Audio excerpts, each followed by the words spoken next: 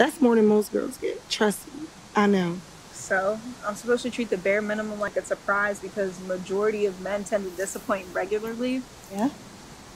No, girl, be for real. Absolutely not. He knows how important this is to me, to my future. I mean, I could be going on and on about how he's gonna be away at training for 4 months. Yeah, you could. And that's super dope and supportive of you. But like, come on, sis, he's your man. And I know y'all still haven't even had sex yet. You know there's girls in basic training too, right? All I know is you better lock him down before somebody else does.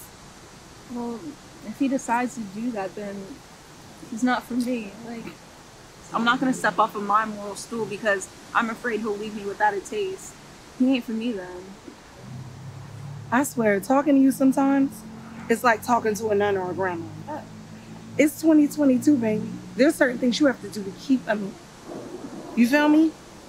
Plus, you know it's girls in basic training. And they bodies is crazy.